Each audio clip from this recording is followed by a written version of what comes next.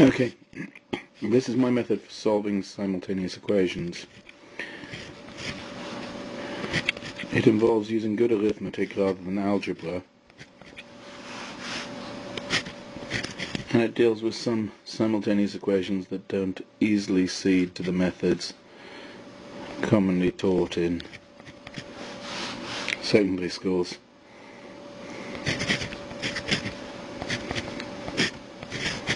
Let's take this example here.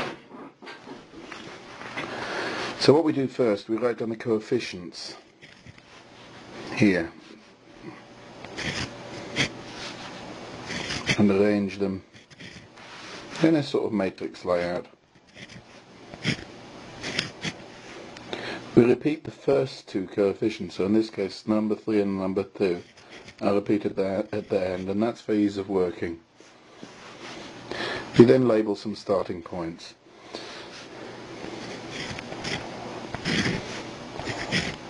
And this helps us arrange our working. What we do now, starting at point 1, we multiply this number by this number. So the number 3 by the number 3 gives us 9. We write down and take away. Then we multiply 2 by 2, which is 4. And that's what we subtract from the number 9. 9 take away 4 gives us 5. This is going to be our magic number. Now this time we start at the x, because we're going to calculate x. We go 3 times 13, which gives us 39. Take away 2 times 12, is 24. Which gives us 15. We divide by our magic number, in this case 5, giving us x equals 3.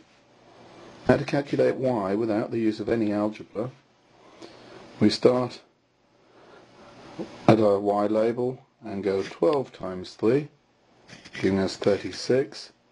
Take away 13 times 2, which is 26, giving us 10.